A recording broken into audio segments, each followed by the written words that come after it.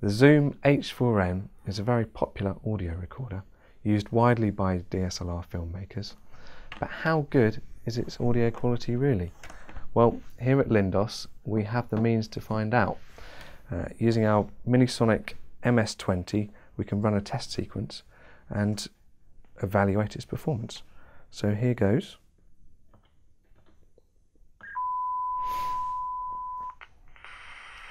Right, so the oscillator part of this piece of test equipment is connected to the two mic inputs on the bottom of the H4n, and then we're coming out just straight through out of the line out headphone jack on it into the measuring side of the MS20 and running a sequence of different tests that are evaluating its performance in terms of noise, frequency response, distortion, headroom and phase. And there we go, it's all done. This first graph is showing us the frequency response at 18 dB below peak, and we can see that it's rolling off at 20k, which is fine. 20 kilohertz is about the limit of a child's hearing.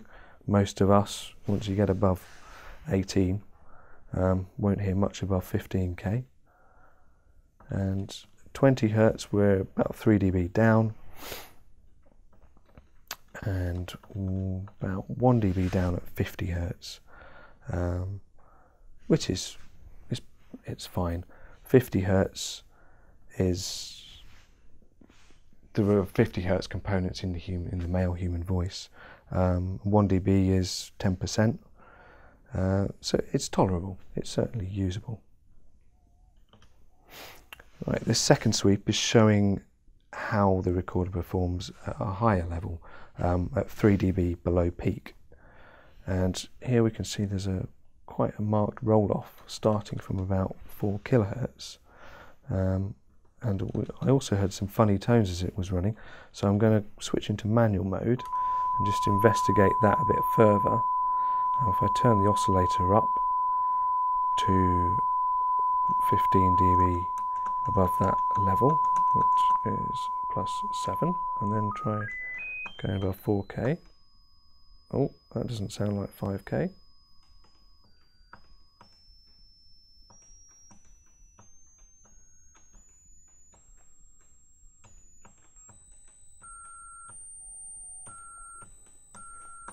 That should step up in frequency, and it's suddenly jumping down to a totally different tone. And that's a sort of intermodulation distortion going on there. Exactly what's causing it is not our problem. Anyway, back to the results. This is showing output level versus input level. So the test was aligned to run with 18 dB of headroom, and then the oscillator went up in 1 dB steps, and we measured what was being captured. And it should go up in steps, and it does, so that is tracking correctly, so it shows that we're aligned properly. The phase plot is flat.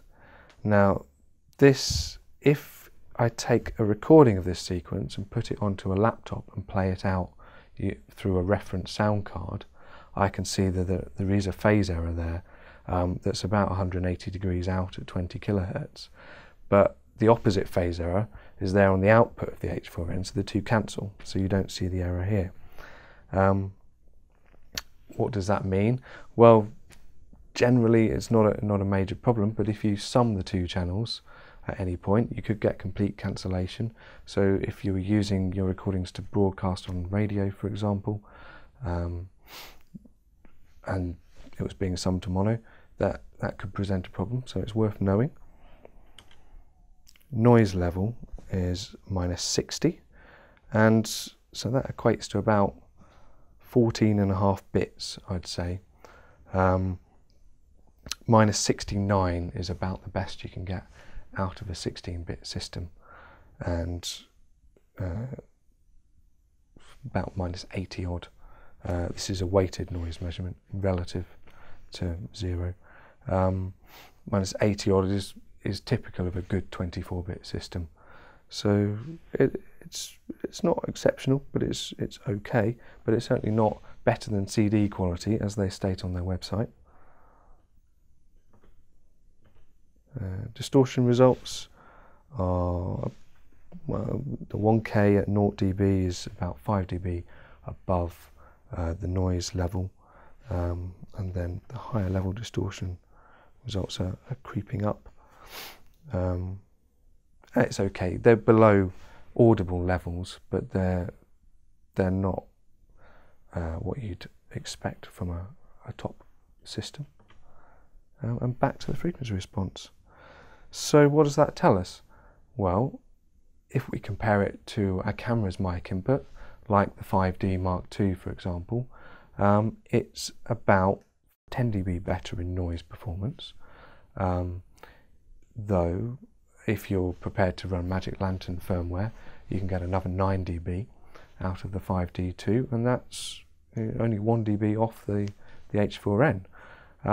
And another advantage with the 5D is that you don't have the problem with the high levels, causing this intermodulation beats there.